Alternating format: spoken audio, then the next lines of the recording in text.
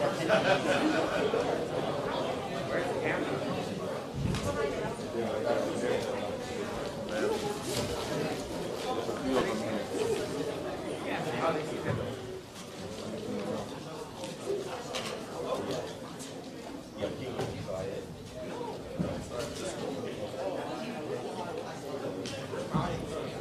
good morning, you guys. Good morning, my black kings and queens. So first of all, I did not have an opportunity to meet all of you. I went on the bus with DA, but for those of you that I did not get to meet, my name is William McGee.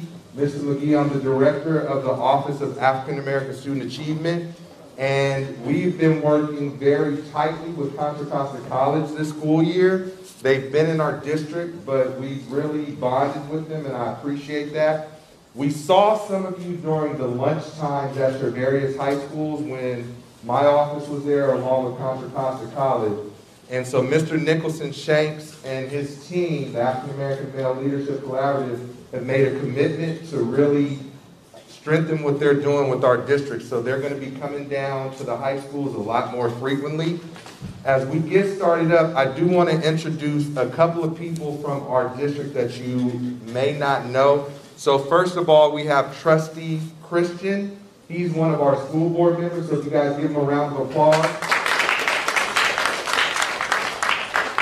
So for those of you that don't know, the school board is the board that makes the decisions on how our school district runs. They create policies. So if there's ever anything that you guys don't like from the start of school time, from the lunches and breakfasts, from what's happening, you want more black classes, this is who you go and talk to.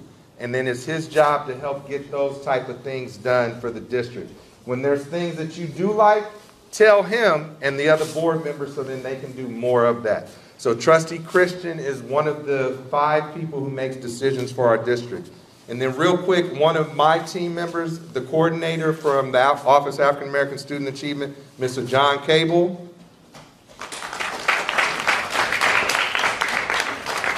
And then we have a host of advisors. And so the last thing I want to say, because I know we're about to get started up, stay connected to your black student unions. This school year, my team is planning a lot of different trips. We're going to take you, if you're connected, attending your meetings, your grades are good, your attendance is good, your behavior is good. We're planning to go to Sacramento for a conference, Santa Cruz for a conference, but you have to be attending your Black Student Union meetings. We're eventually going to pull the entire black students from the district high school level together, so be on the lookout for that. And if you guys don't mind, please thank Contra Costa College, thank your bus drivers when you get back on the bus, give them a round of applause for having us. And then give yourselves a round of applause for being here. Thank you, guys. Thank you for that introduction, Mr. McGee. First and foremost, I want to thank you and welcome you all to Contra Costa College and welcome you to the 3rd annual African American Male Symposium. Let me take this mask off. Hopefully that's okay with everybody else so you can hear me a little bit more clearly. The first thing I want to highlight before we get started, I know I learned this from Joe Frank, I want to actually give a prize to everybody who came to the front and sat in the front row today. Let's actually give a round of applause for doing what for the ladies, and he's trying to give you. For the ladies, I have a gift card. I believe that's a gas card and a Walmart card. For my fellas, I have a man book which was written by one of our guest speakers today, Jareem Gunter. You'll hear from him a little bit later. Shout out to Jareem, I appreciate you for coming. But since we're already a little bit late, we're going to go ahead and jump right into things. It is my pleasure to introduce the next speaker. African American Male Leadership wouldn't be possible without him. He actually started the program, and it was his idea to start this African American Male Symposium. So let's give a round of applause to Mr. John Ray.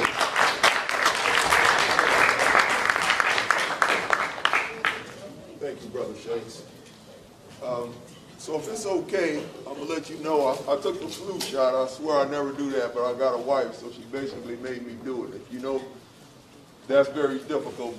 Besides her and the president, most people can't get me to do too many things, right, that I really don't want to do. And then I've been vaccinated, double vaccinated, and I took the shingle shot. I had about every shot.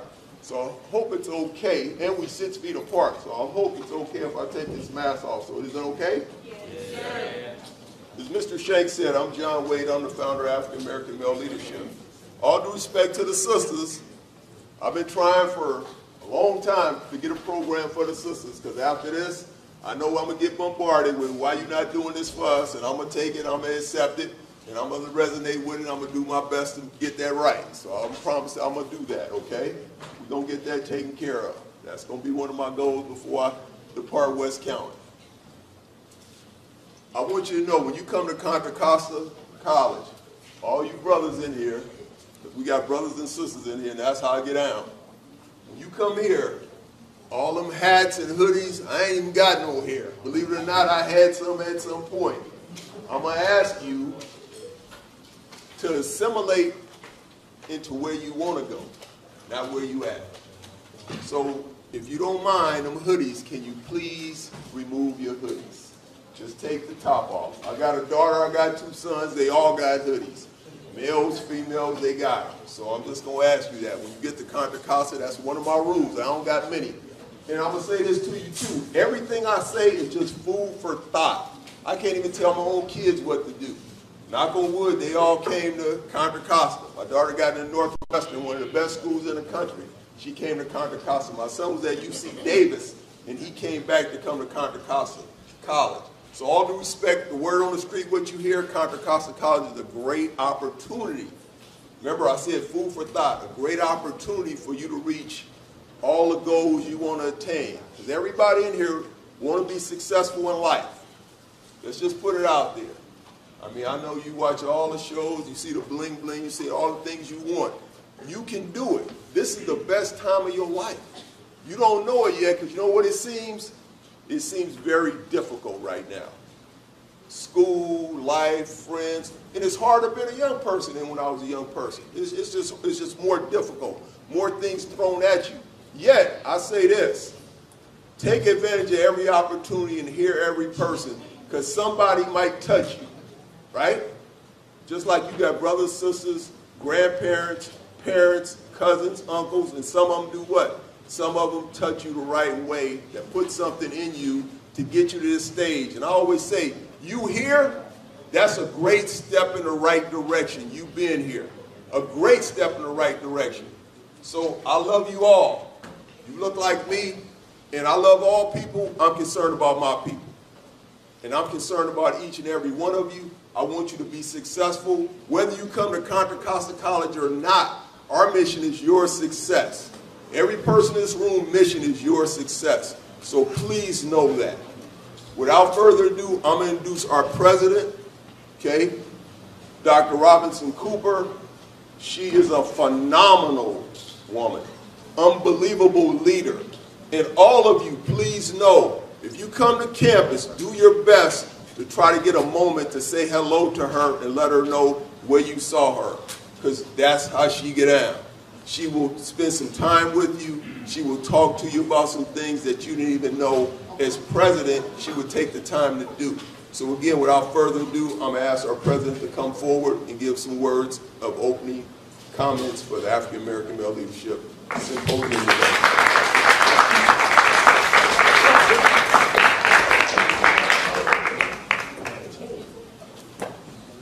Thank you. I'm going to go ahead and take my mask off. Is that okay? Yes, ma'am.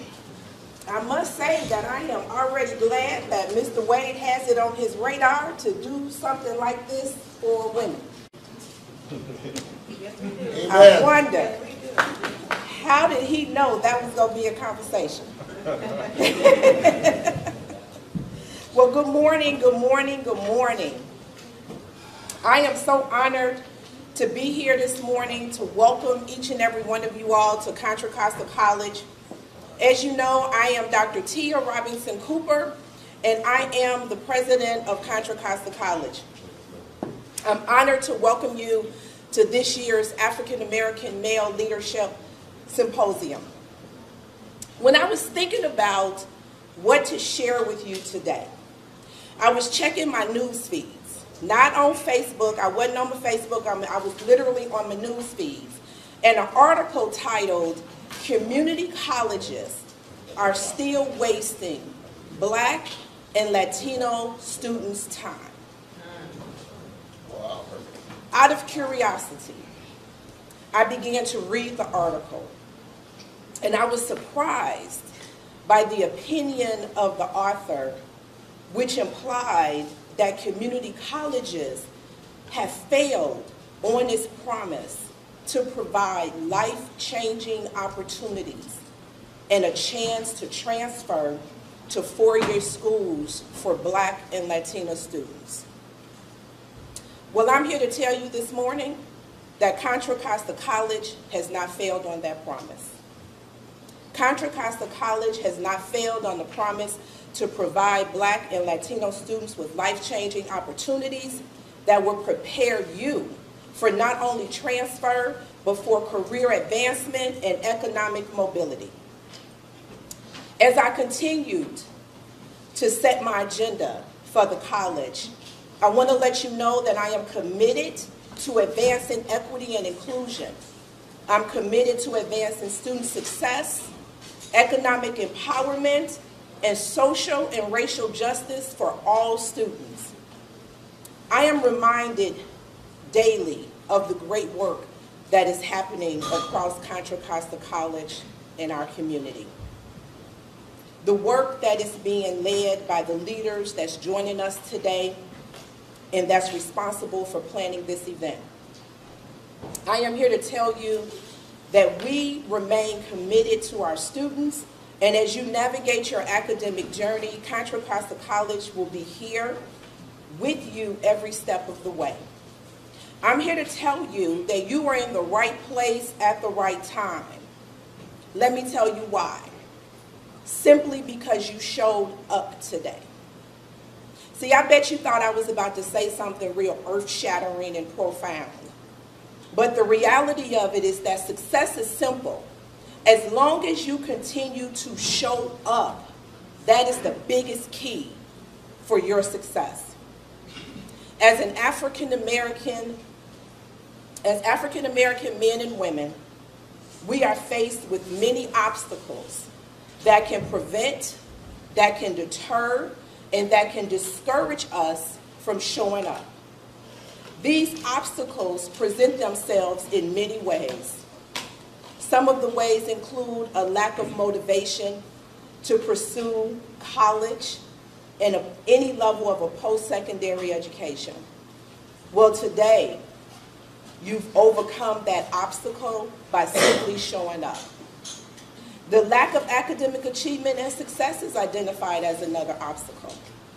And as someone, myself, who entered college underprepared, academically in both reading and math, I can personally attest to the ability to overcome that obstacle. The lack of role models and advocates. Well, look around the room. Can I ask the role models and advocates that are present here to please just raise your hand? Thank you. And then it's the lack of financial resources. Well, today, you are going to receive tools to guide you in overcoming that obstacle. And what about the stereotypes? And what about the perceptions that's designed to determine your character and negatively impact your future?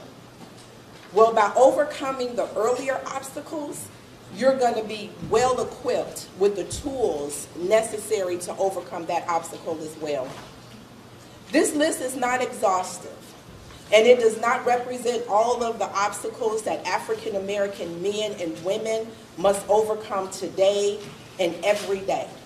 But it highlights the barriers that the research suggests prevent students of color from being successful.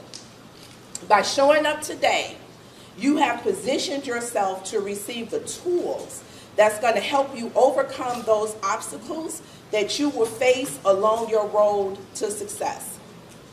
Now, as the article concluded, the author demanded accountability on behalf of all community college students in California. How fitting is it that the theme of the African American Male Leadership Symposium is focused on accountability. As president, it is my goal to advance student success and student completion, and in doing so, I will take full accountability for ensuring that students are successful. Now, what are you going to take accountability for? Today, you're going to have an opportunity to hear from several African American male leaders about the importance of financial literacy, fatherhood, and developing a college-going mindset. First, financial literacy. Financial literacy is critical. And if you're wondering why it is being discussed today, let me share a few statistics with you. Research shows that over 50% of college students take out debt. And of that 50%, 27 to 40% of them default on a student loan. It also shows that 40% of adults cannot cover an emergency if it is more than $1,000 without going into debt. The research suggests that 1 in 4 families making $150,000 or more a year is still living paycheck to paycheck. And 3 out of 10 adults have no emergency savings. So I encourage you to pay close attention to the tools and the resources that's going to be provided to you today to help you build financial freedom and wealth. Next, you're going to spend some time listening and dialoguing about fatherhood and the importance of family. As a single mother that raised 2 boys while graduating and navigating college and earning an associate's degree, a bachelor's degree, 3 master's degrees, and a doctorate degree before my oldest child was 22. I can't stress enough how important that session is in your future success. And finally, a strong mindset about college and career readiness is necessary in accessing economic opportunities. So the mindset starts with you, but remember that Contra Costa College is your partner in your journey and your success. In closing, I want to give special thanks to Mr. John Wade, to Joel Nickelson-Shanks, and George Mills for their commitment to you, which is evident by the countless hours that they've put into planning this event. I also want to give thanks to Joe Franks, Daryl Richardson, and Jareem Gunter for their participation and willingness to share their knowledge and their talents with you. Finally, I want to thank the West Contra Costa Unified School District. I want to thank the Contra Costa College Foundation and all of the faculty and staff at Contra Costa College, as well as Wells Fargo Bank and the 100 men of the Bay Area for their support and contributions. Again, welcome to Contra Costa College and have a wonderful symposium.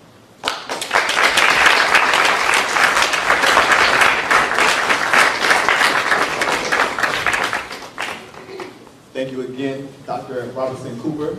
Let's give her another round of applause, please. Just for a little short time, let me go ahead and introduce our next person.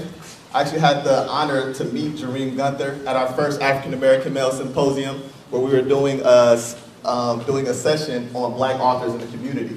During that session, I had the chance to see his man book that he wrote himself, and we were so thoroughly impressed that we invited him to be part of the panel that exact day. So I was happy that he was available to come and kind of get us kicked off. So let's give a round of applause.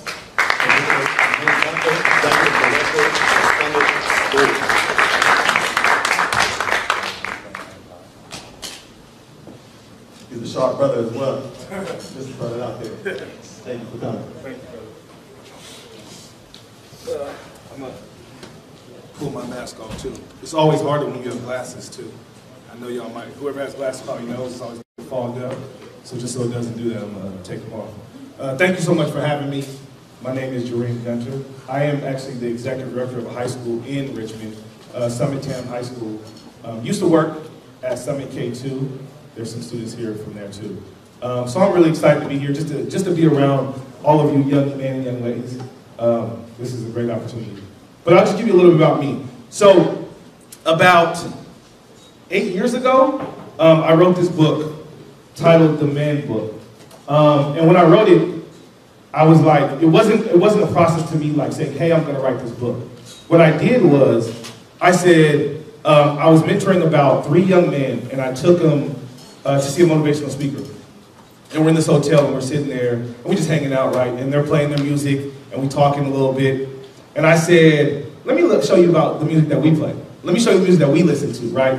So I put on Tupac. Keep your hands up. There's a part in the song, hold on, let me pull it up. I want y'all to hear this little line. So, in the song, he says,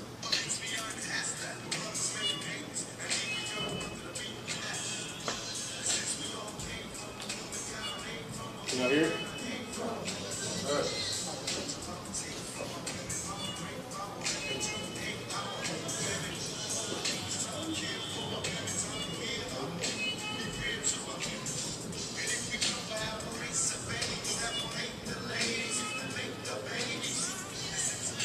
I heard y'all, some of y'all singing that. But it was big. So one of the students, as it's going, he stopped the song. And I said, what's up? He said, this is about my father. And he said, my dad actually lives 3 blocks away from me. And he lives with my little brother. My little brother goes to high school with me. He said, I haven't seen my dad in 5 years. But every day my little brother comes to me and says, hey, Dad told me to tell you hi. And he said, why won't my dad just stop and tell me hi? Right? He says, I'm 18 years old now. I don't know how to tie a tie. I don't know how to speak to a young woman properly. I don't know how to shave. I don't know how to do the things that I feel like my dad should have taught me. And as his mentor, I said, what am I supposed to do with that? I had no idea, but I knew that I had to support this young brother. So I wrote this book called The Man Book, and it was just little things that I could do to support this young man. Right? I said, what can I do to help him? And after I wrote it, he took to his school, and his school really enjoyed the book. And about 3.5 months later, the book was in 47 different schools around the United States. And I was able to travel around the country and speak to educators how to work with students of color. So I'm telling you that because we're here for a certain reason, right? We're not here to get the Man Book, which some of you might get today. But we're here for one reason. We're here to grow. Right? I want to tell you guys a quote. After I play this quote, I want you to say it back to me. It says, what you are to be, you are now becoming. Somebody say that back. Say, what you are to be, you are now becoming. So, can I get somebody to tell me what that means to them? Somebody raise their hand and tell me what they think that means. You got your hand raised, or you just waving? Oh, okay. What do you think that means? Speak up loud so they can hear you.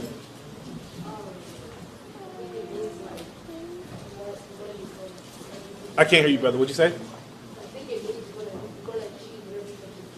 You're going to achieve everything you dream? That's good. I like that. Somebody else. What do anybody else think? What'd you say? Oh, okay. What you are to be, you are now becoming. What do you think?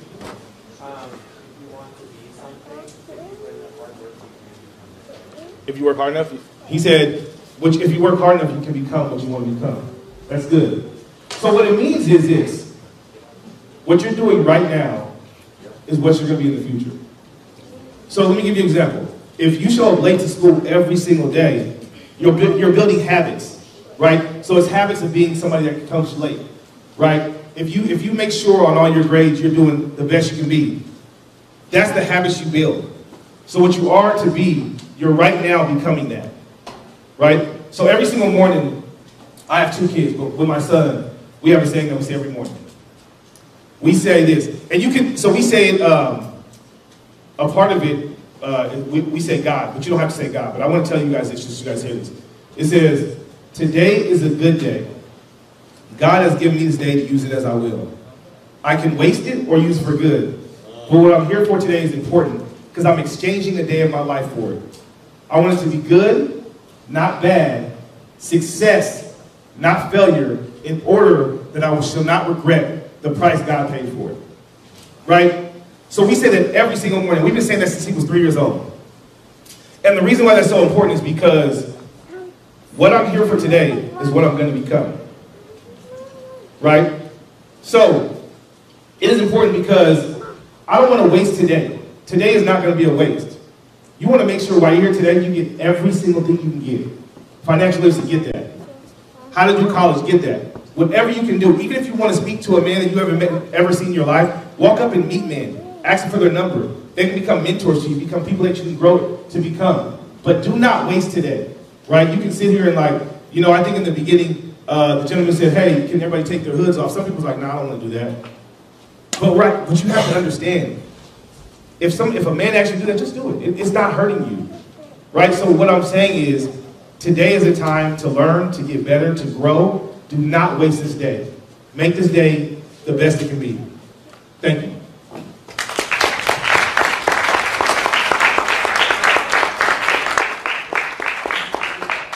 Thank you for that. Anybody remember the quote that he just said? I'm just curious. The first quote that he said. Say it one more time for me. What you are to be, or what you now are now becoming. Let's get this man something right now. I appreciate that. So before I introduce our next guest, what I want to say is this event is about being engaging, asking questions, and networking. So anyone who asks a question, we will definitely make sure to get you a gift because we appreciate you for pushing this conversation forward. So I'm going to ask one more question. Who knows what the first presenter's topic is? I know he said it in his speech, but who knows? I think this front row is killing it. That's why y'all got to sit in the front row. I'm just throwing that out there. Financial literacy. Financial literacy. And with that being said, allow me to introduce Joe Frank, who's going to be covering financial literacy. All right. How you guys doing, by the way? I feel like I have a ton of stuff to say, and we got about 15 minutes, so I'm going to do this real quick. My name is Joe Frank, financial advisor with Wells Fargo. Also attend Ephesians Church of God in Christ in Richmond. I see a couple of my Ephesians folks out here. Raise your hand real quick. All right, yep. Okay, so real quick. I'm 52. I've done this 28 years. So 28 years out of my... Could you get... Okay. You guys hear me good? Yes. So 28 years out of my 52 years, I've been doing this business. So I've been very blessed. Here's the deal. I'd like to see more of y'all doing this business. Because for every out of 100 people, there's 1.5 people that look like me and you. And the rest of them, you know, so y'all remember Jackie Robinson? When I go to meetings, I feel like Jackie Robinson a lot. So for the next generation, I'm not only here to give you guys financial education stuff on investing and stuff like that, but I hope to possibly see some of y'all in the business. Amen? Okay, good. So real quick, so in my business, I help people invest money. So that, and real quick, let's give it up for your president, President Cooper. You know it's important when the president shows up, right? So that means y'all, all of y'all are important. So real quick, so I, in a day-to-day role, manage money for people. And so when I sit down with somebody like a President Cooper, I'll sit down and go through a questionnaire, really understand her needs, goals, etc.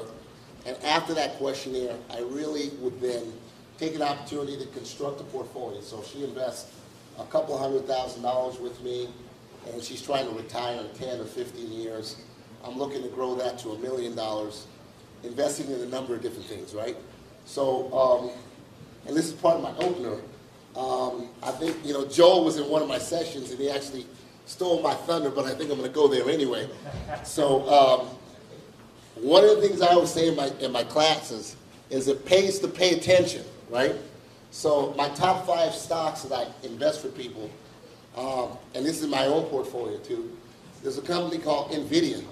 Anybody play video games? Okay, so when you play video games, you have CPUs, which are central processing units, and GPUs, which are graphic processing units. So that really high-end quality that's in the Madden game is like on a GPU chip. That's made by a company called NVIDIA. NVIDIA, Shopify, Amazon, Costco. One of my favorite stocks is, so you guys heard the term 5G? Okay, what's 5G? Okay, good. So when you are on the freeway and you're on your phone, it might be an iPhone, it might be a Galaxy, you're going from one American tower to the next American tower, right? So that's another one of my favorite stocks. So everybody in the first two rows, you guys know, like if you have a strong signal, you got 5 bars, right? If you got a weak signal, you got like 1 bar or no bars, right? So all these people in the first 2 rows get $5 for having 5 bars, because they're close. So whenever you're in class, I want people to be upfront and engaged as much as possible. So let me get right into it. I think I've got about 10 more minutes. One of the things we want to do is, I think we have a break. I'm going to say as much as I can, and then would we have any time for Q&A, by the way? Okay. All right. So how many people have bank accounts, real quick? Okay, awesome. And then how many people have jobs? Okay, that's good. Okay, so one of the main things I really want to talk about, has everyone heard the term paying themselves first? Okay. All right, what's that? All right, okay, so I'm going to need some help, Joel. All right, let me do this. So I'm just going to give Joel the bank real quick. I need you to hook the first row up with 5, and then that young man. I got you. Okay, so paying yourself first is what you were talking about. So what that looks like is most people will make $100, but then they'll turn around and they'll spend $100. Or worse, they got a credit card, they'll try to spend $200, right? So one of the problems that people have, I don't care if you make $150,000 or $200,000. If you make $200,000, but you spend $201,000, you're in the same boat as somebody that just made $200 in a high school job and spends $201. You guys with me? So the whole idea of pay yourself first, what you're doing is, on top of anything else you pay, whether it's buying something on Amazon or whatever, you're actually saving some of that money into your account. So what I advise people to do when you have your accounts, you've got a checking account, you've got a savings account. You want to have an account where there's money that you're going to put into that account that you're really not planning on touching. It's going to be money towards your future. It may go towards college for high school students. For college students, it may go towards their future home, right? So pay yourself first means that you're really just putting monies away. Whatever it is you make, you're looking to save at least 10% of that. Y'all with me? You gonna say oh? All right, good. This is one thing, and you guys are nowhere near buying a house right now, but I really want to plant this seed. Actually, I want y'all to do this. Who have their phones right now? Okay, Google this, and I got maybe $10 for the first 3 answers. Net worth of a homeowner versus net worth of a renter. Net worth of a homeowner, net worth of a homeowner versus net worth of a renter. All right, right here. I got it. Give me the answer. I got it.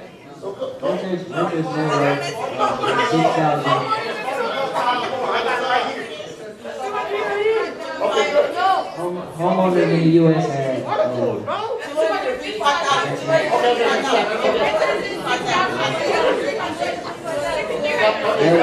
Stop at 200K, 255K, while renters had the net worth of 6,300. All right, so stop right there. So what we're gonna do, we're gonna go with the honor system. The first 10 people give them, I'd say $5 or $10 out. First 10? First 10 give $5. First 10 give $5. Okay. So stop for 1 second though. Here's what I want you guys. Here's what I want you guys to get. So he's gonna pass out the $5. So here's why I'm doing this. If you don't remember anything, is it pays to pay attention. It pays to pay attention. So I might break you guys off $5, $10, etc. I promise you this, if you stay in school, you pay attention, you engage fully, you will make so much more than any of this stuff that we're doing to encourage you to pay attention. Y'all with me? It pays to pay attention. So why I have you guys look that up, and forgive me here, there's nothing wrong with renting. If you got a parent or family or member or anything, nothing wrong with that. If you have to rent, great. I want to plant that seed as an ultimate goal. So for some of the people who receive $5 that have the answer, I already know the answer, but tell me, if you own a home, what is your net worth? $255,000. So your net worth is everything you own minus everything you owe, right? So if a car you own is worth $40,000, but you owe the bank $20,000 on a car loan, that car has a net worth of $20,000. So somebody that has a home has a net worth of $255,000. What is the average net worth of a renter? $6,000. Let's just call it $6,000. So, real quick, for $10, what's the difference between a homeowner and a renter net worth? No. Ooh, no. Give me an actual answer. The difference, yes. No, the actual dollar difference of net worth between, come on, it's quick math. Okay, if a homeowner's got $255 and a renter's got $6, what's the average difference between a homeowner and renter? 249? Who said 248? Okay, well, I was going with the 6, but that's close enough. So hook her up. 240. Okay, so moral of the story is there's almost $250,000 difference between a homeowner and a renter. Why is that? That's because every time you pay money into a home, it's actually going into the house.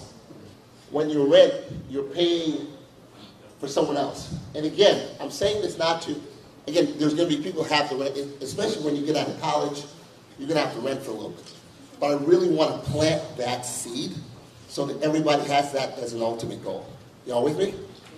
Okay, so, and I'll talk about that a little bit, and then I'll go into some other things. Where's John Wade at? How much more time?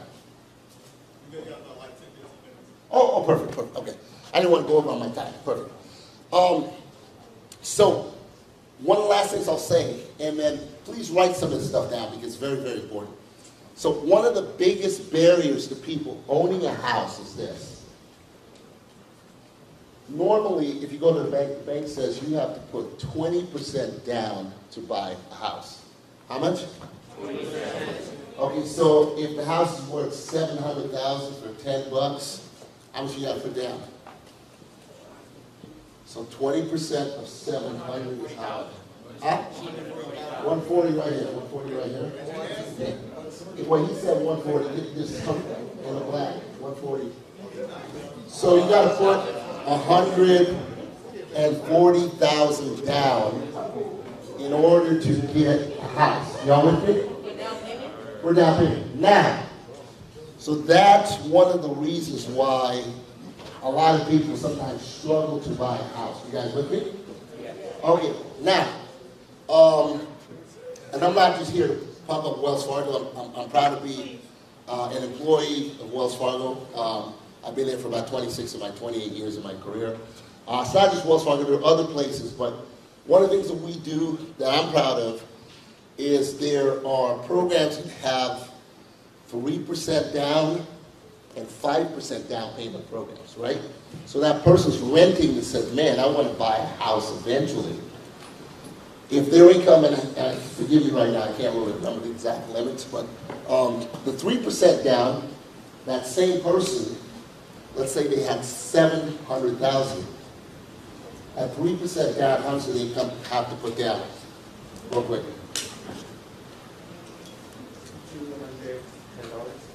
No. 3% of 700,000.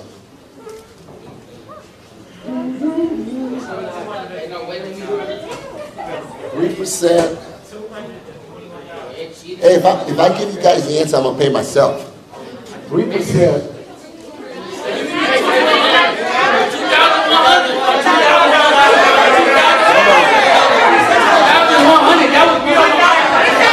Hold on.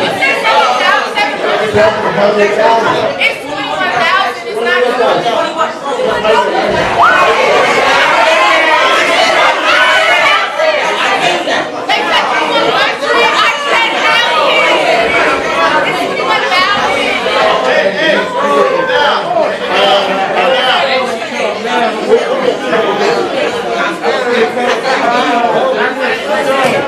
So hold on. I was hearing a lot of 2,100. I was listening to 21,000. Those two. I was listening to 21,000, right? So just stay with me. So there's a difference between 21,000 and 140,000, right? Y'all with me? So normally it's 20% down. Wow, I got to come up with 140 grand. I can't do that. But I can come up with 21,000, okay? And then there's a 5% down program. We're not going to do the math right now, but on 700,000, that's about 35,000. Right? Y'all with me? Okay, so long story short is there are programs out there, and one of the things that I do as a financial advisor is I work with people so that they can automatically save and invest so that when it comes time to, whether it's 20% down or 5% down or 3% down, they have money to save and invest into that down payment. And that's going to make a very huge difference. Not just that, beyond the investing into the house, I also help people with stocks, bonds, investments, etc. So what grades are we talking about? 10th, 11th, 12th grade? 12th grade, okay. So a couple of things. And I had, what I'm going to do is I'll have you guys have some, yeah, okay, good. I have something called a youth top 10 list, and forgive me, I meant to have that be passed out. But on that list, I have set short and long-term goals. One of the things I talked about was getting a part-time job in the summer that does not interfere with school. Funding a checking and a savings account. We talked about paying yourself, right? Okay. One of the things that's very, very important, you guys know about the FAFSA? Okay, so that's basically completing all your financial aid, right? So there's so many scholarships out there. So many scholarships out there. We belong to the 100 Black Men Who Bear. We gave $110,000 out in the last scholarship, right? I managed money for the Alpha Phi Alpha fraternity, the Kappas, a number of different groups. And they all give scholarship money away. So you guys have it a whole lot better than I did. When I was in your area, I had to go to the library or look up bulletin board and stuff like that. Almost everything's on the phone right now. So utilize it, Google it, right? Now that FAFSA is going to be very key because a lot of those scholarships, if you apply for it, you do the legwork, you qualify for it, you get that check. And that check, whether you bought books with it, or you put a little bit of gas in your car to get back and forth to college, or whatever it is, It's there to support you, period, point blank. Some scholarships might be tuition related. Some scholarships are just general, meaning if you qualify for it, you get it. And that supports you to go to school, right? By the way, where do people plan on going to school, by the way? Just yell out some college names real quick. Any Berkeley people? Cal?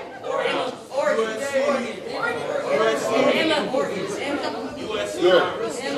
Awesome, awesome. Okay, so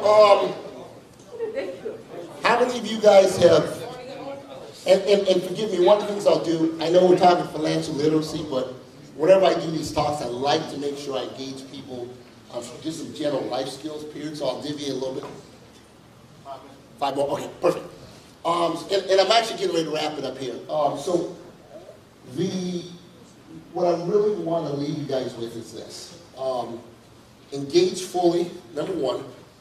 One of the things I gave was homework to the college students, which I'll be talking to at 12 noon. So between now and your next goal, whether it's college, etc., make sure you have a mapped out goal, right?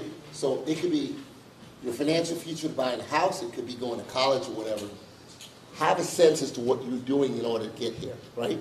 So in order to get here from Wells Fargo, I hit the 580 freeway, 580 to Highway 80. I got off in El Portal. I drove around, I forgot the street, but there's a number of steps I took to get here, right? So what you guys need to do is make sure you map that out. I want to say more, but I want to wrap it up. I just want to there's a little story I shared with college students. I want to share this with you guys. I think this had an impact on me. It's called Why Eagles Fly and Chickens Flutter. So this will take 2 minutes and then we'll wrap it up. So once upon a time, long time ago, the eagle and the chicken were very good friends. Everywhere they went, the friends went together. It was not uncommon for people to look up and see the eagle and chicken flying side by side through the air.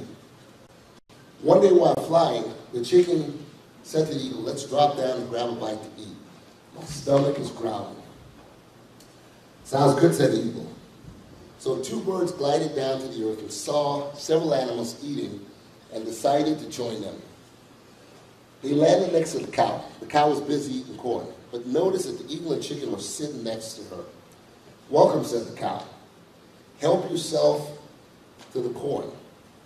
The 2 birds, this took the 2 birds by surprise. They were not accustomed to having animals share their food quite so readily. "Why are you willing to share your corn with us?" asked the eagle. "Well, we have plenty to eat. Mr. Farmer gives us all we want to eat," said the cow. Well, the eagle and chicken jumped in and ate their fill. When they were finished, the chicken asked more about Mr. Farmer. "Well," said the cow, "he grows all of our food and we don't have to work at all." "You mean," said the chicken, "Mr. Farmer simply gives you all you want to eat?" "That's right. Not only that, he gives us shelter over our heads." The chicken and the eagle were shocked. They've never heard of such a thing. They've always had to search for their food and work for their shelter. When it came time to leave, the chicken and the eagle decided to discuss the situation. "Maybe we should just stay here," said the chicken. "We can have all the food we want without working. And that barn over there sure beats having to make a nest. Besides, I'm kind of getting tired of having to work for a living." That's a chicken, right? "I don't know about all this," said the eagle. "It sounds too good to be true. I find it hard to believe that one can get something for nothing. And besides, I kind of like flying high through the air and providing for food and shelter. In fact, I find it quite challenging."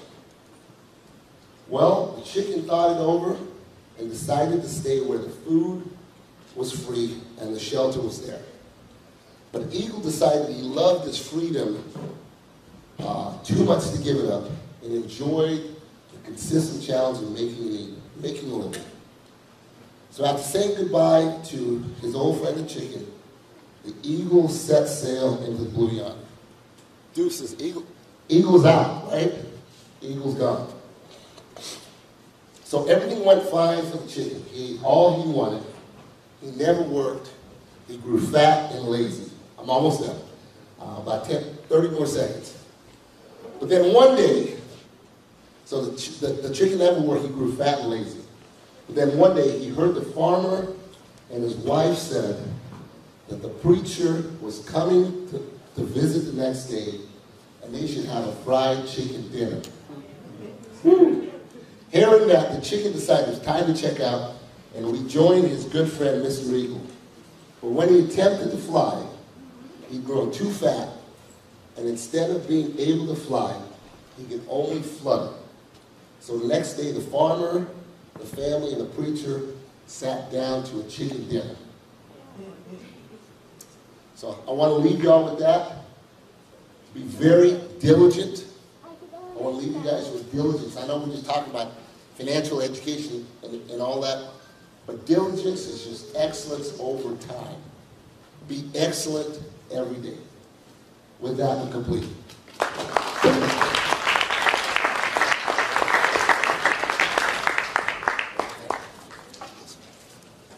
Let's give it up one more time for Joe Frank. I'm going to ask my 4 panelists to come up and sit in the front. And while they're doing that, what I'm going to do is I'm going to invite John Wade to come down and talk about why fatherhood is one of the 4 pillars for African American male leadership. And then hopefully you guys get something out of this panel today. So let's give it up one more time for John Wade. Thanks, Mr. Shanks. Brother Franks, as usual, you are outstanding. Keep them engaged, and I appreciate you folks. That's my brother in the 100, and like he told me earlier, he said the good thing about the 100 is this. It's a group that somebody calls, you pick up. If you need anything, a lawyer, a doctor, an entrepreneur, financial literacy, any kind of support. So it's great things that we doing as people, we just don't get out there, okay? Fatherhood, for me, this is a unique audience, and it kind of ties in why I do fatherhood. Because when I was in high school, when you look at this presentation, I went to a school that, all due respect, wasn't a great school. I thought we had a lot of people who came out of the school and were very successful. It was in the Bay Area, and when I was in high school, my girlfriend at the time, she had a kid. And I was 16 and she was 15. And, you know, at those times, like Brother Gunter said, you don't want to be that father who your kid lives 2 blocks away, and I'm not condemning that because I don't know that person's situation, but you have no interaction with your seed. Because at the end of the day, I ain't stupid. Like I said, I know what's going on out there. Don't look at the presentation. I was a young person, okay? So fatherhood for me is to know your responsibility. Because unfortunately, a lot of times, not all the time, the mother, these young ladies in here are left with the child. And then you have to do, for me, the right thing and be involved, regardless of your situation. Nothing bothers me more than someone says what the woman won't let them do. She won't let me. Come on, really? She won't let me. If you want to be engaged, you're going to get engaged. I know how this goes. If you figured out how to get it done, so you know how to get engaged, you know how to get engaged, right? So I want to put this on your heart. Remember I said, I don't want to tell you what to do, but I do want to give you food for thought. Because a lot of you right now don't see it. You're going to be fathers. I'm just putting it out there. You're going to be fathers, and then you want to be able to hear from men, have people pour into you the good things about fatherhood, the difficulties, and the joy. You don't want to go and see your child for the first time and look down at your child and be like, man, this is a giant responsibility, because it is. But like the man book says, figure a way to engage. So that's why I do fatherhood. because for me it's a labor of love for our people. Like I said, I love all people, I'm concerned about my people. So it's a fatherhood is a labor of love so we can build our nation. I had a president, McKinley Williams, went to Richmond High, who was 90-something% African American. He used to always tell me, wait, it's nation building time. Nation building time. We the first people. We built this nation. They don't tell you in the history books, we built this. You know anything about slaves? They did all the work. We built this. We built the continent. So it's nation building time. We need to take care of our responsibilities. So that's why fatherhood is important for me, and that's why I want this food for thought to get to the young brothers and the young sisters so we can build our nation back where it was and where it needs to be. So thank you.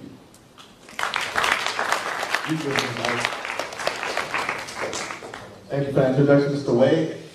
Mr. Wade first asked me to lead this panel. I was excited. I was excited because I got a chance to invite 4 people that I know personally and I know that are great fathers to speak and share their experience. I'm also excited because I know there's a myth that black males aren't involved in their children's lives. And I wanted to get rid of that myth and also influence the next wave of black fathers. So with that being said, before we get started, just to make sure y'all paying attention, it pays to what? It pays to pay attention. Who said that? My guy right here. Can you get my guy with the shirt? There it is. Can you get him a shirt for me, please? And so we're going to go ahead and introduce the panel. I'm going to ask you to say your name, your background, and the age of your kids. Or kid if you only have one. Does that not work? No, it's working. I'm going to just pass it down so we go down the line. How you doing? My name's Alberto Johnson. A little background. I actually graduated from Contra Costa in 2009. Transferred out into Shaw University, one of the first HBCUs in the South. My kid's name is Captain Johnson. Long story short, my wife, a big baller, big leader. Like I said, we'll get into some of the questions, but she came up with the name. I totally agreed with it. He's only 2 months. All right. There's a long story how he came, but right now he's only 2 months, and he's been a joy so far. Good morning, everybody. Good morning. Y'all didn't say nothing back there, man. Good morning, everybody. Good morning. All right, we're talking now, man. My name is Pendarvis Harshaw, Penn for short. I'm a journalist from Oakland, California, and my daughter is Zuri. She's right here. Hi, Zuri. Yeah, Zuri is 5 years old, and she loves art, the color pink, and singing and dancing and everything. And yeah, I'm excited to have this conversation. Thank y'all for having me today. Wait, before Penn passes the mic, you know I had to shout y'all one time. My guy Penn just won an Emmy. If you want to tell him what you won an Emmy for, so we can give you a hand clap and give you your praises as well, man. Okay, bring it back. So first of all, I know Joel from our time at Howard University. Shout out HU. Where I studied telecommunications, film, and all of that. And recently I was awarded an Emmy Award for hosting a segment about mothers who lost their children to gun violence in Oakland. And the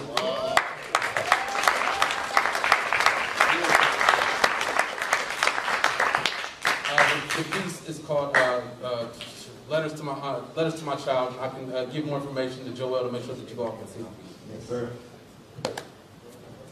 You gonna let me follow that man around? How's everybody doing this morning? My name is George Mills Jr. I'm actually an employee here. I'm one of the managers here at Contra Costa College. I have 2 boys. My oldest son is 21, and my youngest is 14. They're everything to me. I remember telling people that the way my father poured into me, I wanted to do that and more with my son, so I'm just excited to just be a part of this conversation today. So thank you all for having me. How you guys doing? Pretty good. Oh, that sounds good. My name is Charles Hankins, a.k.a. Chris Rock. Everybody say I look like Chris Rock, don't laugh.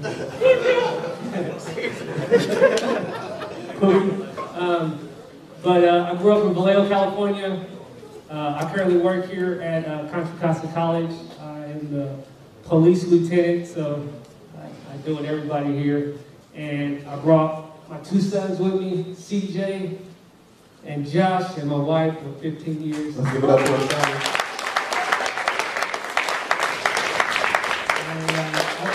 guys pretty dope what you guys got going on here. Great information. I wish I was sitting down in one of these rooms when I was your age, giving this information. Maybe I would be a little bit more advanced than where I'm at right now. Well, thank you for that. So I have a list of questions to kind of guide this conversation, but I also want to say if anyone in the audience has a question, feel free to stop me anytime. If you ask a question, you know what the deal is. You will get a prize or get a reward of some kind. If it's a basic question, we got some math for you. If it's a great question, we got some good stuff for you. So I'm just going to throw that out there. All right. And so the first question is, when and how did you know that you wanted to be a father? Well, I'll take that one.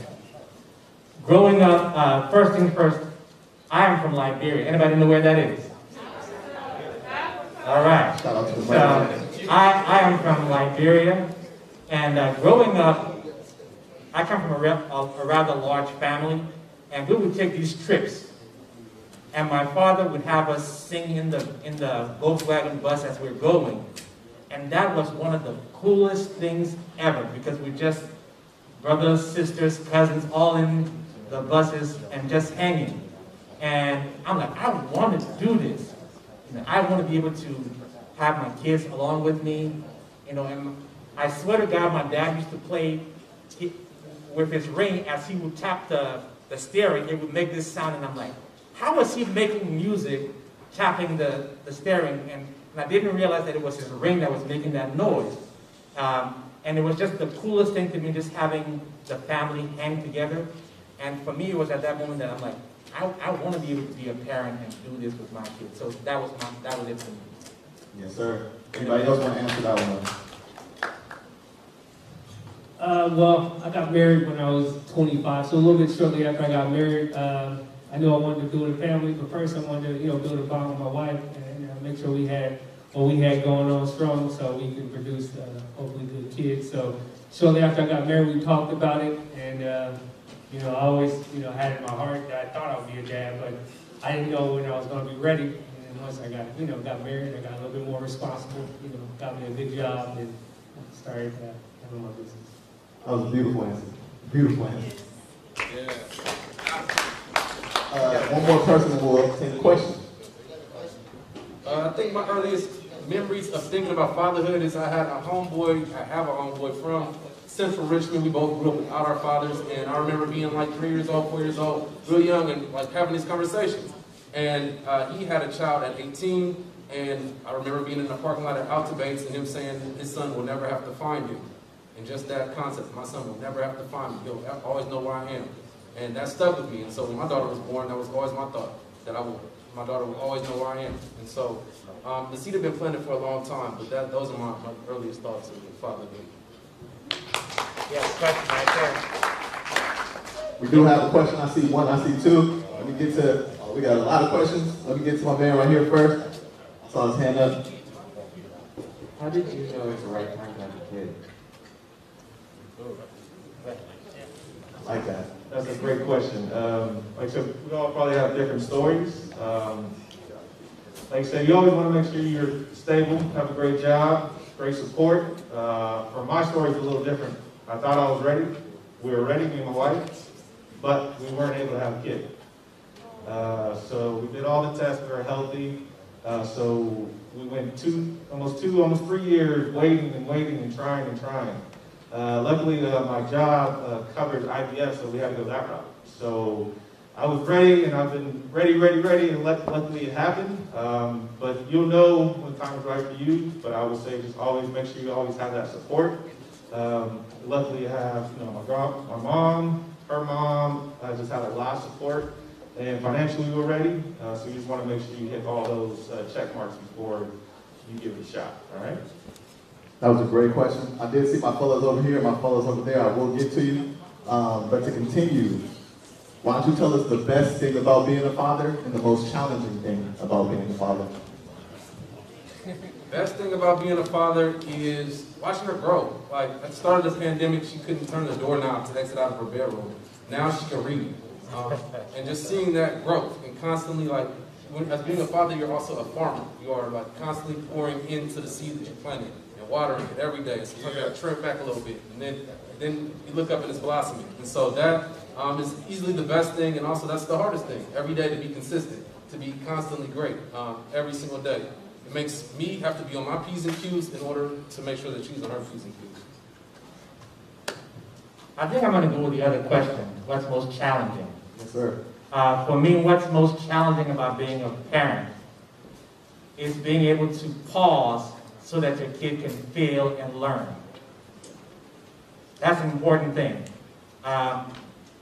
Growing up, I may have had the opposite of what my kids have, because my dad I wasn't a difficult kid, to put it mildly. But I'm sitting here watching my 21-year-old fail and not do what my dad did for me. Because for me, it's important that he learns through the experience. And so that is the most challenging thing, watching your kid fail and being willing and understanding to know that they're going to learn through that failure. That is very challenging for me in particular. And that's speaking from a 21-year-old who woke up one morning and told me, college is not for me, I just want to sleep. For real, that's exactly what he told me. So he's going to figure it out. Anybody want to shake? All right, my guy here said he had a question. What was you feeling like how was your reaction to find out the kid? What was your reaction to find out that your partner was pregnant? I was excited. You know, I was at the house, and my wife called me and says, "Hey, I gotta tell you something. I'm pregnant." And that was exciting for me because we waited about 5 years before we had children, just because you want to make sure that you're doing all you can for yourself before you bring someone else in the world. Make sure that you're actually ready. But to be honest, there's never a good time to be ready. You know, when they get there, you understand that they're the most important thing in the world, and you kind of adapt your world around them. So for me, I was excited and elated that, I'll have somebody hopefully that looks like me, talks like me, and acts like me. Yes, sir. Anybody else want to answer that one, or I got a lot of questions? Keep the questions. Here we go. You got something there? How do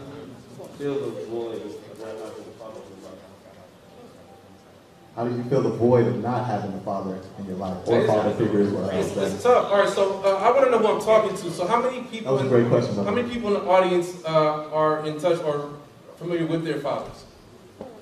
Okay, good. I just wanted to get a sense of the people that I'm talking to. That's a solid group. So personally, growing up without my father, it definitely left a lot of scars. And so that healing process is both through being present for my daughter and also me analyzing myself and like taking time for therapy, taking time to talk to my friends. I have a group of friends, all of us grew up in East Oakland, 7 of us.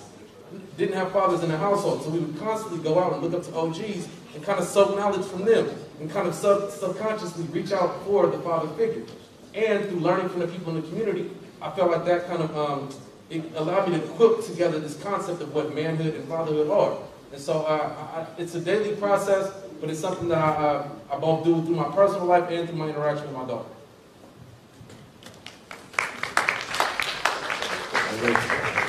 I want to give one of the ladies a chance to ask a question as well, just because I know.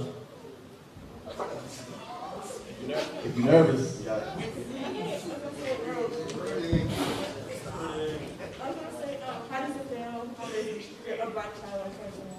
Say it one more time. How does it feel raising a black child in 2021? Actually, I have maybe a different opinion. I feel honored because I get a chance to mold an individual to not only what's going on in the world, but actually give back to the world. So, with everything that's going on right now, a bunch of divides, a bunch of controversy, you try to raise a person in such a way to respect everybody.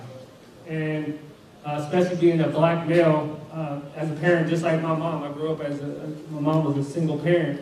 She feared me going out of the house every day. Not only violence, if it was from police, or violence against other, joining the gang, violence against, how it's going to get treated. So I understand her fears, but I took those fears and I made sure that I was a responsible young man when I went out. I made her proud because I carried not only my dad's name, but I carried her name too.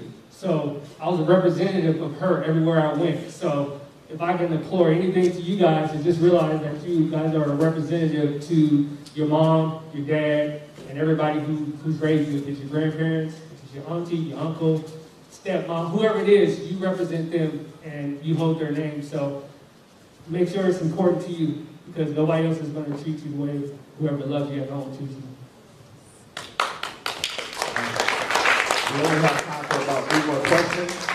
Who hasn't won a prize yet? I just want to make sure we get to everybody.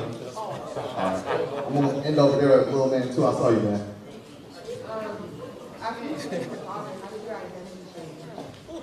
Ooh.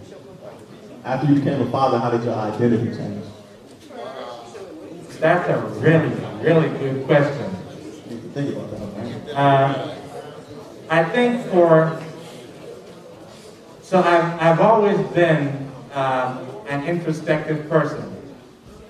You with me?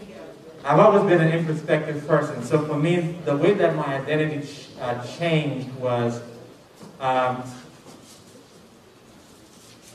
became more present for myself and more accepting of others. And I say that to mean when you become a parent, you tend to lose a bit of self in order to embrace the fact that you now have to consider others that you may not have considered in your world. Because I was a quiet kid for the most part, my world was literally my mom, my dad, my siblings. But now, becoming a parent also meant that I needed to embrace an other person that was both my seed and my wife, and everybody that comes along with it. Because it's not just, when you have a parent, you and the child are part of it, obviously, but they're the grandparents, the great-grandparents, the pastor. So all those people that you bring together become a part of your world. And embracing all of those people was something that I had to shift about my character. Because, like I said, I just wanted my small little bubble to remain that way, and it couldn't be that way becoming a father. So being comfortable with the fact that other people had to come into my space was something that I had to change about myself.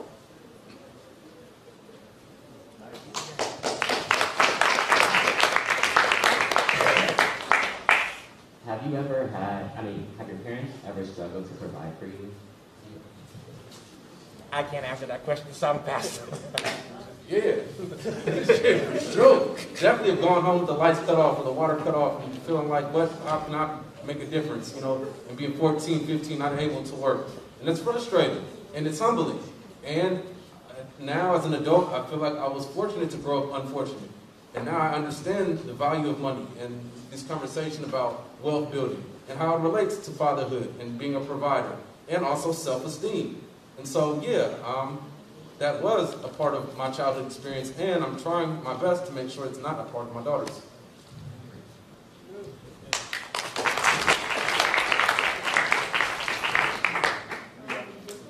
Brutality that's going on right now, as fathers, how does that make you feel when you see it on the news? That's a great question. I mean, the news, when I was in college, I used to love watching the news. It got me kind of sick because I felt like I couldn't do nothing to make a change. By me raising Captain now, long story short, my father was incarcerated. I was about 4 when he was driving down the street, fit the identity of somebody that just committed something, and then he was locked up 10 years. He was exonerated 10 years later, but you just never know. So it's best because when I was in school, I had a seminar that came that taught us our rights and stuff. What can we do, what not to do, and all that. So that was like one of my favorite classes here when I was actually here, all my criminal justice classes and whatnot. But you just want to make sure you inform them their rights. Always want to humble them in the experience because you never know. I mean, it's just the day we live in now, but like I said, I was a first-hand case when my dad left just because you just never know. But I always tell my nephews and my cousins just to know your rights and just to educate them on that point so nothing like that can happen or they can't take advantage of them. So.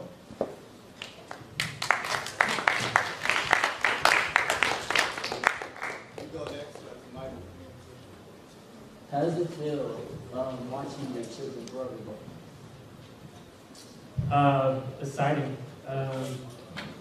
You get to see the little changes that might not be big when you like see them every now and then, but when you watch them every day, you get to see just the little changes, the growth. And my little one, he actually plays the drums, and I'm always so proud of him. He plays the drums real good, and then every day I see him playing, and every day he just gets better and better.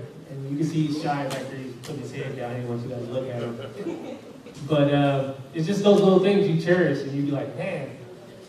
You think to myself, because of not having a dad, it's like, man, I'm kind of missed out on that. But now I can make sure that that person doesn't have to miss out on that. So sometimes, like you said down here, sometimes the unfortunate things that happen in your life is actually what makes you strong.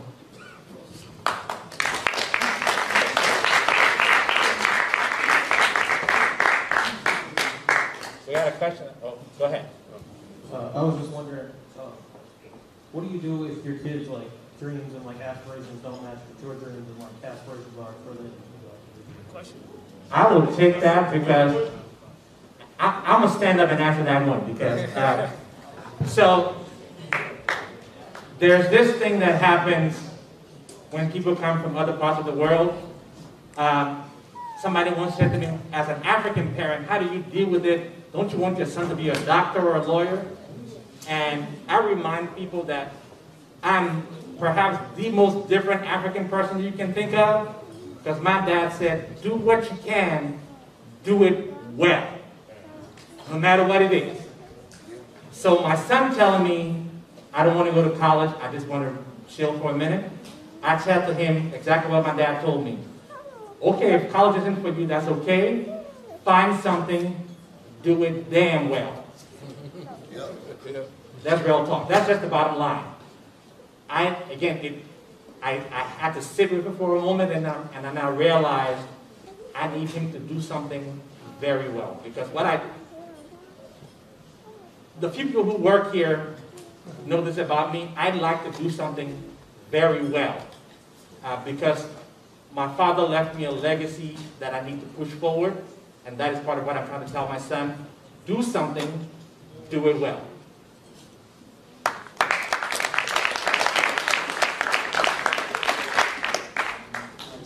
Hello?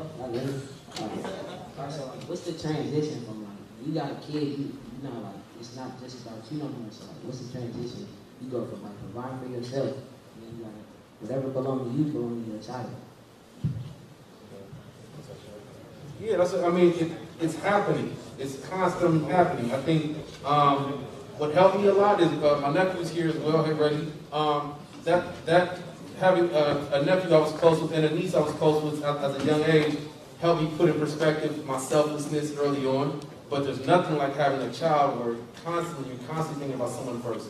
And it's not just about providing for them, but also how you take care of yourself. Like physically, I want to be around for when she's graduating college or whatever she decides to do.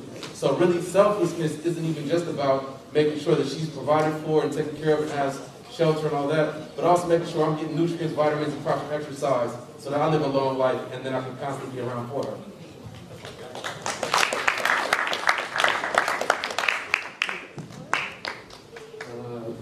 So when you guys had your kids, did you ever feel like you were going to kind of be like your father? Like if you didn't have a father there, did you ever feel like you weren't going to be enough for your child? I definitely had insecurities. That was one of the biggest things I struggled with. Early on, question was like, how did you feel when you first got that message? I was broke. I was living in my homeboy's house. I wasn't in a good position at all. And I was really down. And I had to think back to that first thing from my homeboy from a long time ago. Like, all right, at the very least, I'm going to be there. I'm going to be present. Don't run off to Mexico. Whatever you do, don't go to Mexico. You know what I'm saying? But also, I had to overcome those insecurities, and it took some time. I would love to hear from other guys on the panel. Yeah, definitely. You kind of have those things, especially in the back of your head. But just to be honest, there's no playbook to this. There's no playbook to be the perfect father. So anybody looking for a playbook to be the perfect father, and they say they have it, it really is not out there. One thing that for me, what I did is I circled myself around people that I thought exuded good fatherhood, and who were good men in the neighborhood, or who was good men at church, or who was good men that I kind of knew from school or whatnot. And then I took bits and pieces from each of those men, and I tried to apply it to my life. And what worked, what didn't work. But every day I'm still learning to be a good dad. You know, every day I'm learning how to be patient, how to listen, how to understand. If you can understand people, if you study people, you'll be a good parent. Because that's all it is. We're all people. So we all have different emotions. We all have different perspectives.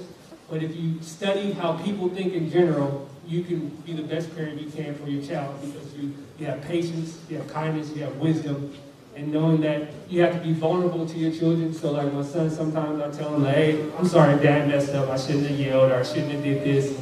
Can you forgive me? Because that's the most important part, is knowing that we do stuff wrong too, so they don't grow up thinking that their parents are perfect, and see how they overcome their mistakes. So I know we have a lot more questions. Unfortunately, we won't get to them all. I have two more that I'm going to get to. We will get you some prizes, though I know everyone's trying to get one. But go ahead.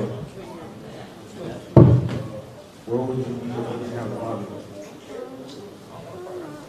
What would I be if I didn't have a father? Where would you be? Where would I be if you didn't have a father? Quite honestly, I've been driven all my life, so I'm not sure how to respond to that question. I know that I've always wanted, so I wanted to be a lawyer, right? My dad was always a college administrator growing up, and I didn't want to be in that business.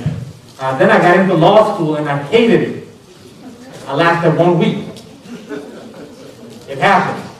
And my advisor told me, well, you can do something else that's more meaningful than being a lawyer and hating it. So I stopped that after my first week in law school, and I'm like, okay, I can do something else. So I went and got my degree in policy.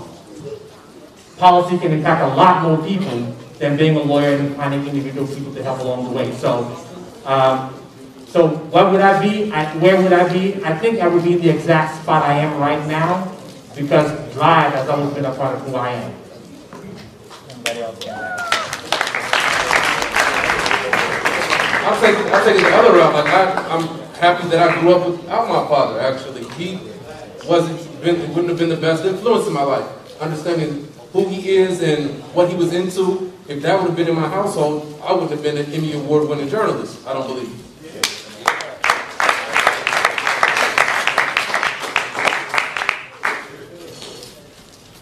So have you ever been in a situation where you felt racially unequal? Unequal. Well, I'm black and Mexican. Growing up in Richmond, I feel like I was a double-edged sword. But hopefully I can answer this. I want to know. I can't even answer that. I can take it. I mean, like, when have I not felt like there was some racial bias, right? I think one of the biggest things to me is that for high school, I went to high school out in Danville. Show of hands if you know where Danville is. We just left there, okay. Glad y'all made it down fine and everything. Yeah, so I grew up in Oakland, went to school out in Danville, and it is very white and very wealthy out there. And not only did I not feel racially equal, but I also didn't feel like I was on an equal class level financially. And that really messed with my thinking and my self-confidence as a high schooler. And that's something I had to fight to overcome. And luckily, Howard University was there to kind of steer me on the right path to recognize how beautiful I am to be black. Amen. All right, so we're going to get to our last session, but I couldn't, end this without letting the little man ask a question. What is your favorite thing to do with your son? Good question. What is your favorite thing to do with your child? Oh, man, come on. You got to give him something. What you got? My favorite thing to do with my kids is actually to just talk. I want to know, I just want to talk to them about whatever. The topic doesn't matter. Just to sit down for a moment. Hey, what's up with you? What's going on? I saw you doing this today. What's that about? Just to talk. Or even have them talk to you. There's nothing like a conversation with your kids. So to me, my favorite thing is talking to my kids. And anybody can? Well, my favorite thing to do is go shopping. We don't even have to buy nothing, but actually going down each aisle, looking at the toys. I remember me as a kid, I used to always want to get stuff from Toys R Us. I mean, Toys R Us. So I always want to get stuff from Toys R Us. And so me and CJ, we go to Walmart, we go to Target or whatnot, we just look at the aisle, we be like, Dad. I was like, yeah, that's tight, man. You know, so that's my favorite thing to do with like my oldest and my youngest is play the drums with him. So those are my two favorite things to do. There it is. I'm a storyteller. I love storytelling, and so story time, bedtime, we go to the library every other week. Every Monday we go to the library. We get 7 books. We read a book every night. And then after that, we do 5 things that we did today, and she recounts her day. And so she tells a story to me as well. And so I love exchanging stories, talking to her. I want to steal that with my kids. And for my son only being 2 months, there's not much I can do right now, but the funnest thing, every morning, me and my wife, we pull up all the curtains, and we sing him a little good morning thing, and he just lights up. We just show him outside, the grass, everything, the trees. It brightens up my day. It's just pretty fun. I can't wait hearing all these amazing stories for them. So only 2 months down the road for me, I can't wait to see the next 10 years. You gonna sing that song? Oh yeah, all the time. All right, let's give it up for the panel, everybody. So thank you for coming. I know you guys are getting hungry. We have one more thing. Hopefully, George, we could make it quick. But while George is setting up for his college-going mindset, I want to bring John Wade back on so we can introduce our chef who prepared the food today. So the great thing is to have all of you here today and hear people in every part of the industry. We got people here who've done everything that you can do, and they all look like you. And then I want to bring Chef Wynn up here.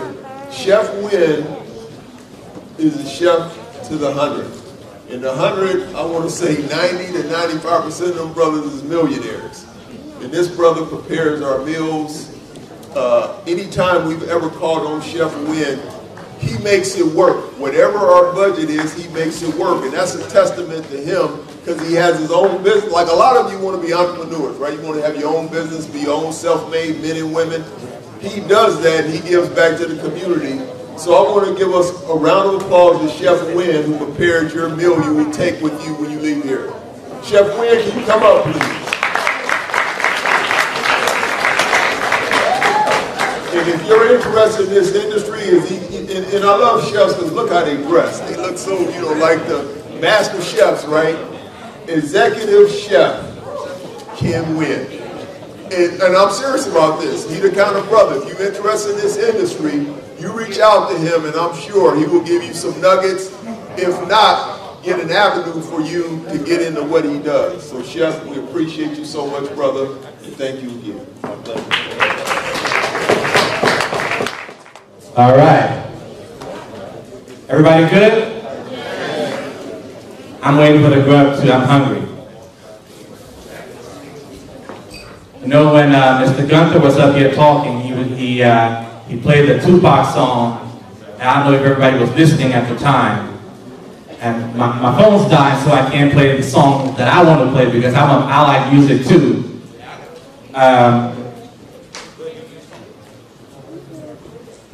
But there's a song called DNA, and the first line says, I've got royalty, I've got loyalty inside my DNA. How many of you believe you got royalty in your DNA today? And I say that because every time I've done this presentation, and I've done it the last 3 years that we've been hosting this, I like to remind all of you in here that regardless of your station now, regardless of where you are now, You come from people who are royalty. It might not look like it now, it might not feel like it now, but you better believe that you come from a legacy of royalty. So that I just want to remind all of us of that before we get started. My job today is to talk to you about, let me see if I can put this up real quick.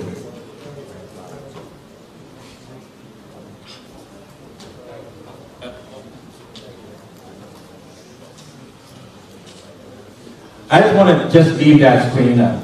Anybody know who that is? That is Mr. W.E.B. Du Bois, they call him.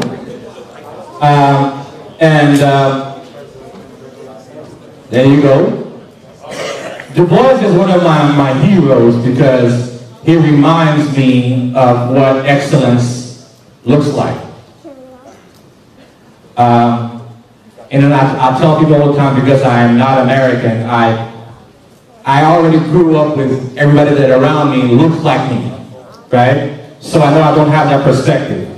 But I also know that growing up in Liberia, one of the things it did for me was it allowed me to believe that I'm not inferior to anybody,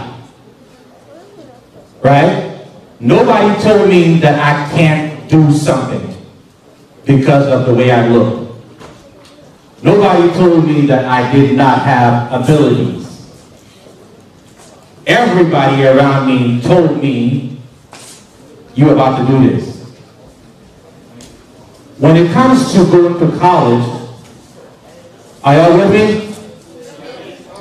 All right, stay with me. We're going to get through this. When it comes to going to college, that's the mindset that you need to have. You can do this.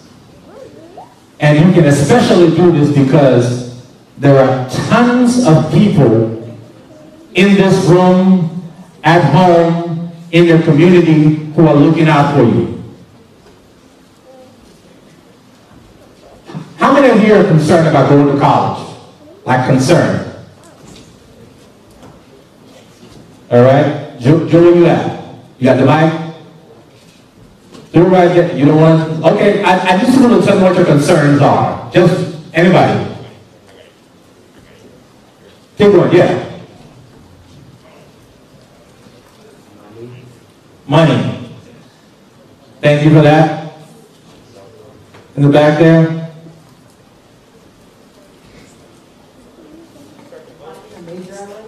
Finding a major you like. All right, so let me just take those two real quick. Money. Everybody thinks about college and how you pay for college and all that stuff. So I came to the U.S. as an international student, right? Tuition was something I needed to worry about because for international students, your tuition is almost triple what everybody else would pay. Back in the day, when I started college, you paid $8 per unit. Everybody paid $8. I was paying $198 per unit.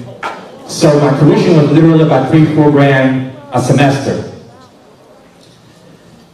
But, you know, I was fortunate I came to the U.S. with a little bit of money so I could afford to pay my tuition. But going towards the end, I applied for my first scholarship.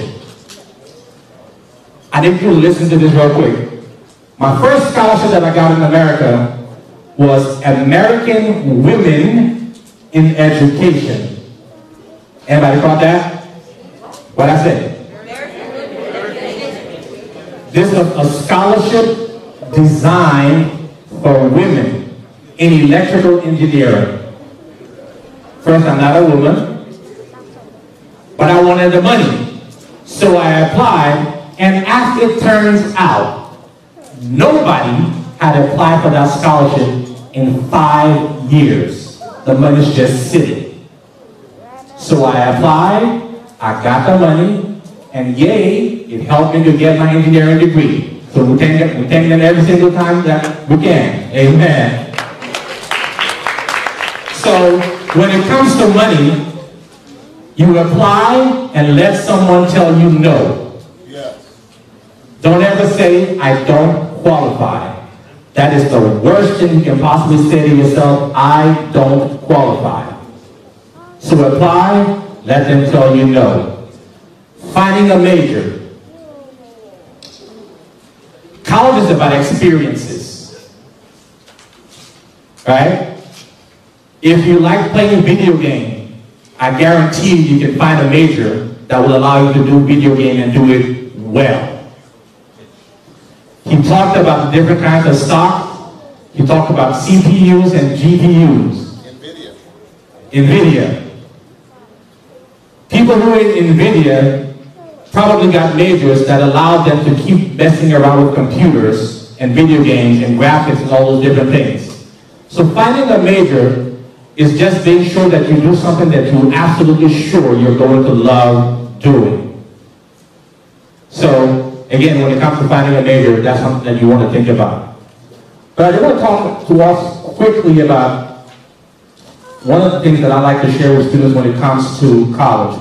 First of all, for black and brown people, there's one story they have for us when it comes to college. That story is, we're not going to do it, or we're not going to do it well. Du Bois changes that narrative entirely. You in here, you're changing that narrative also. Because you're setting up yourselves so that you can be scholars, you can be entrepreneurs, you can be inventors, you can be whatever you choose to be. And so the single story for black and brown people that we're unsuccessful, that we're lazy, that we're all these different things that they have to say about us, you represent the shifting of that narrative so that people can recognize that we are indeed scholars, we are indeed inventors, we are indeed entrepreneurs, we are all of those things that the stereotype says we can't be. We might not be up in the forefront, like he said, they were looking for more people to be in the banking, the banking and investment industry. Come up to the forefront because there are lots of us who have these gifts. We might be sitting on it, or we might be looking for the right opportunities to step out into the light. So I want to encourage all of you to never pay attention to that single story that you can't do what you need to do. The other thing is, everybody here has a hobby. Everybody here has a hobby.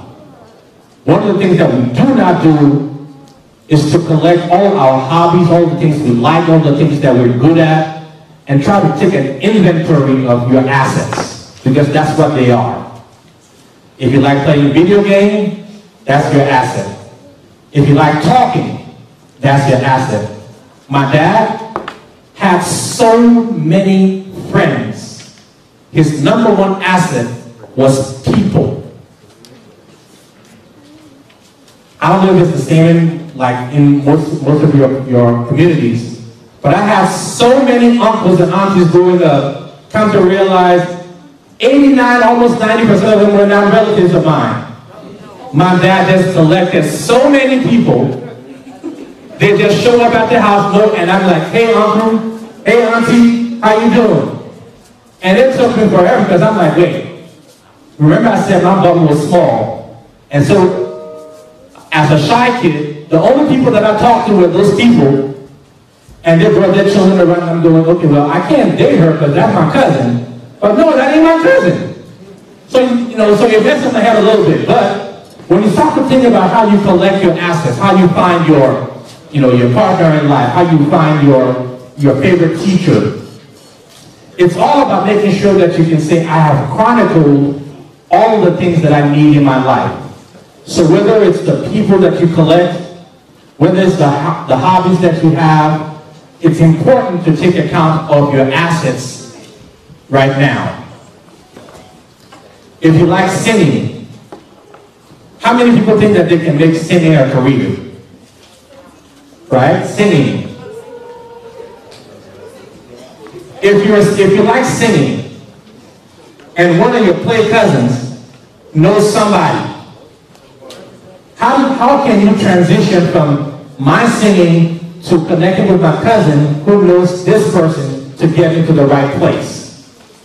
That's what college can do for you. Your professors, the people that you walk around across campus, they have assets that you can tap into. So that speaks to the next thing, connections. College is about connections. I have my college advisor, and for the last 20 years, we have coffee once a week. 20 years. And that's important because the relationship that he and I have built over the years allows us to be able to talk about things that we may not have been thinking about in a past conversation, or something that I might have been thinking about, but that we can both put on the table and just talk through. When you come to college, there are some people who be their future wives in college, their future bosses in college. You go to your professors to write your recommendations for scholarships. So it's important that you make those connections. Because when we talk about the college-going mindset, if you don't have the right people around you, sometimes it can be difficult. And so we want to open you to the possibility of allowing other people to come into your space. Sometimes it might be invasive, sometimes they might be over the top, but it's important that you open up yourself to the possibility of other people coming into your space. One of the things I told my son, when my son graduated high school, I sent him with a school in South Carolina. And like I told you right now, he said he doesn't want to do school. And he lasted 5 days and came back to California. It's like, no, it's not for me. And I'm like, okay, if you're not going to do the HBCU, come back to California. He actually just showed up. And I'm like, okay, that's not okay. 5 days, I'm like, how you get back? Oh, mom bought me a ticket. But I tell people all the time, college is about experiences. When you go to college and when I talk about developing a college-going mindset, I want you to be prepared for new experiences. Ones that you find, one that you create, and one that you walk into. Many of you here may not have traveled yet. Many of you here, if you're not a reader, get into reading. You can travel just through a book. If the author's been different places and they write about those places, you get the experience of where they've been. So the college-going mindset is about exploring or allowing yourself to explore new opportunities, new experiences. Because you're never going to be able to do something if you don't open up yourself to that possibility. And then the last thing I want to talk to us about is being purposeful, having a vision, and having a mission. What do I mean when I say be purposeful?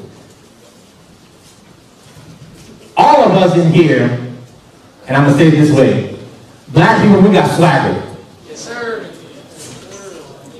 When you walk into a room, people know you walk into the room. Because you walk in there with your chest up. My man, right there. What's your shirt say?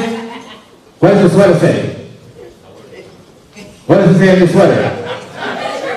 It says drip. We got a lot of drip in us. So we walk around dripping all day. All day we dripping. So be purposeful when you get to college. Walk into your college experience knowing that you own that space. Right? Have a vision. Again, you can either have it before you get there or look for it while you're on a college campus. Be clear about where you want to go. Right?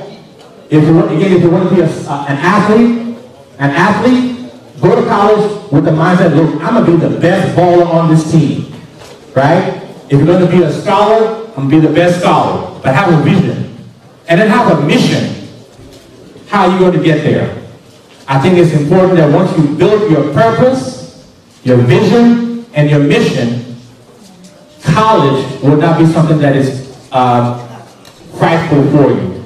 It becomes something that you can experience and enjoy, because it's important as people of color, as black and brown people in particular, that our college going experience is one that we embrace, one that we enjoy, and one that we allow other people to support us through. So for me and myself, for Joel, for the coach back there, for my man Delano, you don't meet a lot of people named Delano, first of all, so we had a laugh about that. He's like, like the president. I'm like, friend indeed? He's like, yeah. So Delano over there, we are all part of your college experience. One of the things that I really want you to walk away from here today is, if anybody asks you, do you have a connection at CCC, what you gonna say? You cannot have walked away from here and not say, I don't have a connection to CCC. And here's the other thing, the last thing, because I know we're short on time. We're not just resources for your education at CCC. We've been through this. He went to Howard University. I went to Cal State East Bay and San Francisco State. What it was called Hayward back in the day. I went to Hayward in San Francisco. Now I'm doing my doctorate at California Baptist University. So we've been around, right? So we have assets. We have resources that we can help you all with. So you may not have questions today, but talk to the folks who brought you here today. Hey, I have a question. Can Mr. Mills, Mr. Shanks, Mr. Wade, can any one of those folks help us out? Because we have resources that we want to pour into you, because we were blessed, and we want to make sure that we bless you in the same way. So we thank you for your time. I'm going to let Joel come and wrap up the show.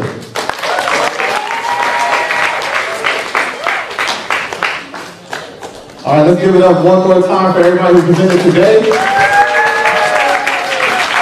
I want to also give yourselves a round of applause for the interview that you guys brought here. I really appreciate that, all the questions, everything that you guys had. I got one more thing to give away before you guys get up out of here. This Kindle Fire. But before we do this, I need everybody, can you stand up for me one time, please? Can you stand up for me one time?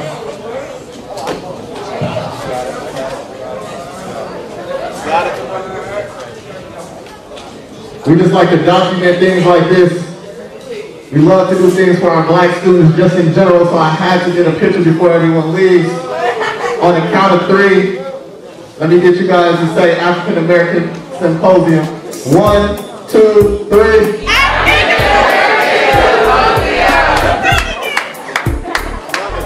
All right, and for my guy that's driven, I got the drip on right here. He can answer this one question, because I owe him something. All the pressure on you. What, you don't even know. He's like, what's going on? All right, so Joe Frank had a quote in the message in his first presentation.